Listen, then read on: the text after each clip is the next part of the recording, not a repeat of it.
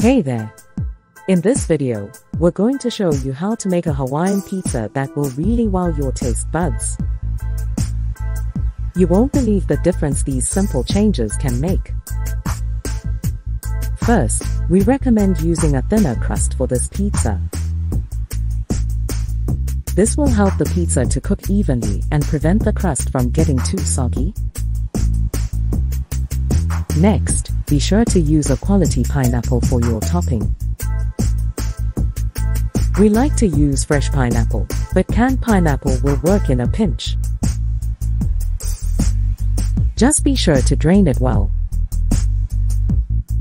And finally, we recommend using a little bit of bacon on this pizza. The salty, smoky flavor pairs perfectly with the sweetness of the pineapple. Give these tips a try the next time you're in the mood for a Hawaiian pizza.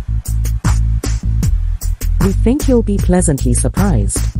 Thanks for watching, and don't forget to like and subscribe.